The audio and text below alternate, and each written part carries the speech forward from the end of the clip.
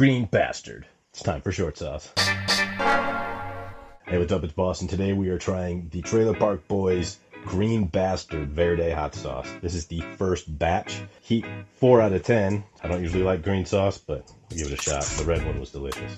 It smells like jalapenos. Just send it. Chunky. All right. Looks pretty good. It's got a nice consistency. Little chunks in it. That's how I like it. See how it tastes. That's pretty good. Strong flavor from those tomatillos. Delicious. Heat's very mild. 4 out of 10. I don't know about that, but it's actually pretty good. I don't normally like verde sauce. Touch of that vinegar, kind of tangy flavor. It's got a really nice kind of citrus finish. There's some lime juice in it. So, Green Bastard, Trailer Park Boys hot sauce from Coney Island Saucery. Another recommendation. Until next time, peace.